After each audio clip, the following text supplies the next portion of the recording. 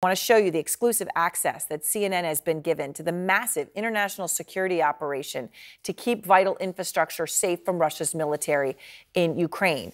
A military, of course, that is both reckless and irresponsible in addition to targeting that infrastructure. A military that Russia continues to celebrate. The defense minister today decorating the pilots who took down that American drone over the Black Sea, even though it appeared to be accidental that they hit it. I want to start with Fred Pleitgen and his exclusive reporting on how the international community is bracing for possible new attacks by Russia. He's out front live tonight in Bergen, Norway. And Fred, what are you learning? Hi there, Aaron. Well, we're learning that NATO and the U.S. alliance certainly are not taking any chances as far as that is concerned. They saw what happened to that U.S. drone over the Black Sea, and they're extremely concerned about critical infrastructure among the U.S.'s allies here in Europe, specifically energy infrastructure. So what we did today is we went onto the North Sea, onto one of the biggest gas platforms on the North Sea, and we saw that NATO is really beefing up its presence there. Here's what we learned.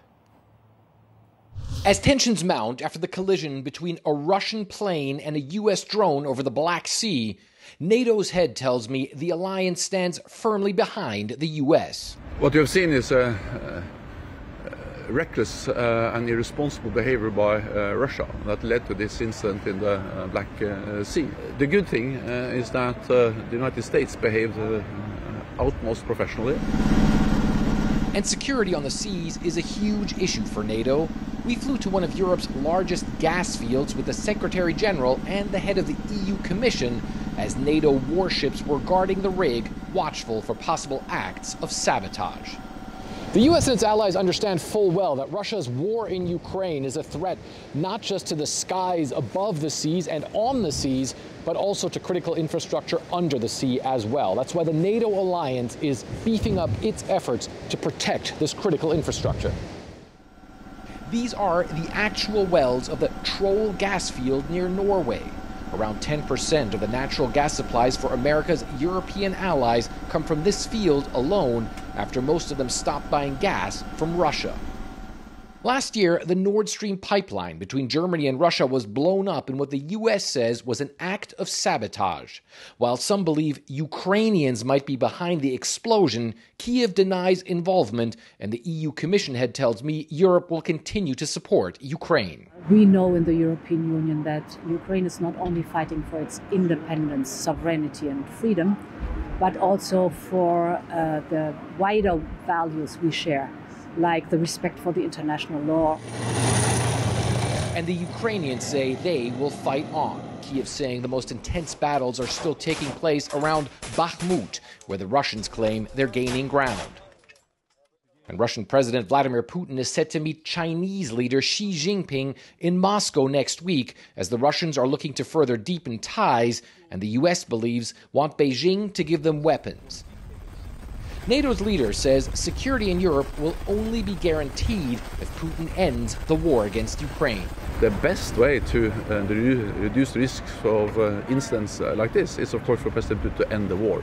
Wars are dangerous and they lead to dangerous situations like the incident of the Black Sea. But as long as the war continues, NATO says its ships will stay on alert, shielding the alliance members' critical infrastructure from possible attacks. And, Aaron, there were several warships from the NATO alliance around that gas platform alone, just to show how important that is. In the meantime, of course, we know that the fighting in Ukraine is really ferocious and continues to be ferocious. I got an update from the Ukrainian military, and they say especially on the northeastern front in Kreminna, there's a lot of fighting going on. But, of course, also, as you mentioned, in Bakhmut as well, where the Russians are continuing those efforts to try and encircle that city. Well, at the same time, as you said, some Ukrainian soldiers believe that they might have exhausted that Russian force, and they could see an opening to try and launch a counterattack there as well, Aaron. All right. Thank you very much. And let's go now to Christo Grozev, the lead Russia investigator for Bellingcat. He has been put on Russia's wanted list for his work uncovering the men who poisoned Putin opposition leader Alexei Navalny. And you can see all of that, of course, in the now Oscar-winning documentary Navalny. Also out front, Phillips O'Brien, professor of strategic studies at the University of St. Andrews, who, of course, has been so tirelessly chronicling and following this war. So thanks so much to both of you. Let me start with you, Phil. Fred mentioned Putin's upcoming meeting with the Chinese President Xi. And the U.S. believes that that meeting is in part because Putin wants China to give him more weapons. And I know you've been looking at a lot of this. How bad is Putin's weapons shortage right now? Well, I mean, we have to understand Russia is not a great power economically. It's really a relatively small economy. It's not a productive economy. It's a resource extraction economy.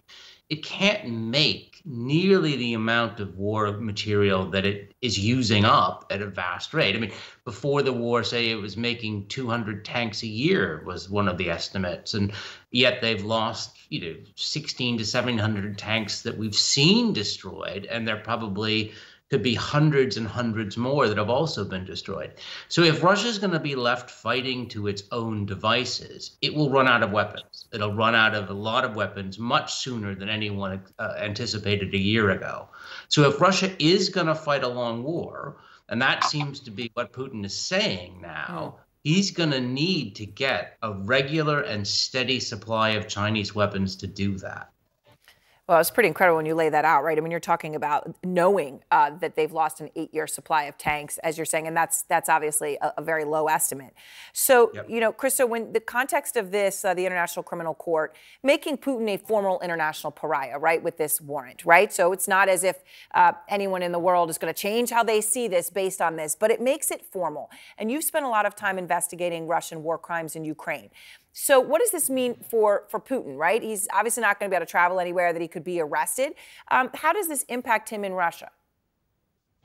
Well, it does. And whoever says that it's going to be ignored or maybe even hidden from the general public is wrong or has been wrong. We see that leading Russian political figures had to comment on this today and make it even amplified in public within Russia, because a lot of bloggers, a lot of people on the Russian Telegram channel, which is the main source of information for most Russians about the war today, have started talking about the fact that he was indicted.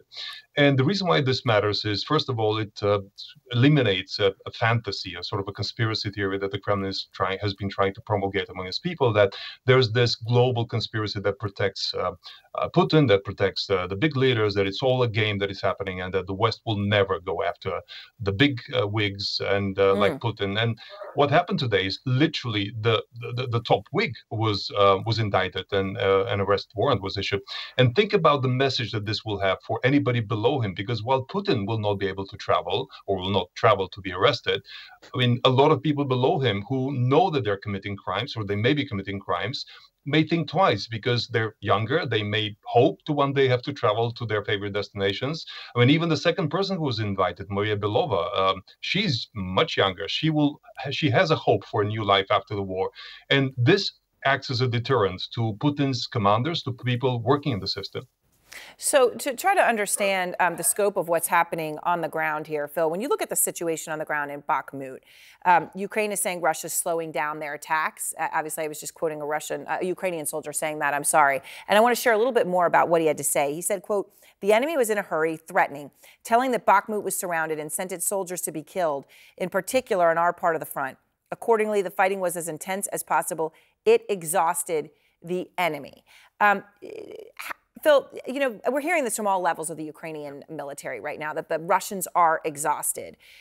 Is that the reality? Is that sort of the way Russians want them to see it, and they've got some kind of, group coming in? And how many Russians really are dying right now in these battles? Well, I mean, there's a few things going on here. There seems to be, at least temporarily, we don't know if it's a temporary or a longer term relenting in Russian attacks, Aaron, that compared to last week when they were throwing everything in to try and take Bakhmut and attacking on both sides, to the north and south, trying to get over the river. And the last few days, these offensives have stopped and the map hasn't changed. Now, what we don't know is if this is the kind of thing that is a temporary thing. But Russia's been trying to take Bakhmut for 8 months. Yeah. 8 months they've been throwing troops at this town, and they still haven't been able to take it. So I think we can say, what the Ukrainians have done is decided, and what we don't know is what Ukrainian losses have been. But the Ukrainians have made the Russians pay a massive price to take Bakhmut. And as long as the Ukrainians' losses themselves are not as nearly as high, then that was probably the right strategic choice. It's a terrible battle. It's a horrible battle, but but it's one where the Russians, in some estimates, are losing 5-1. That was a NATO estimate, 5-1. Another NATO estimate was recently the Russians in the Bakhmut area could be losing 1,200 to 1,500 casualties a day. Now, that's not just killed, that's killed and wounded, but that the Russians are losing huge numbers of troops to try and take this town and huge numbers of equipment.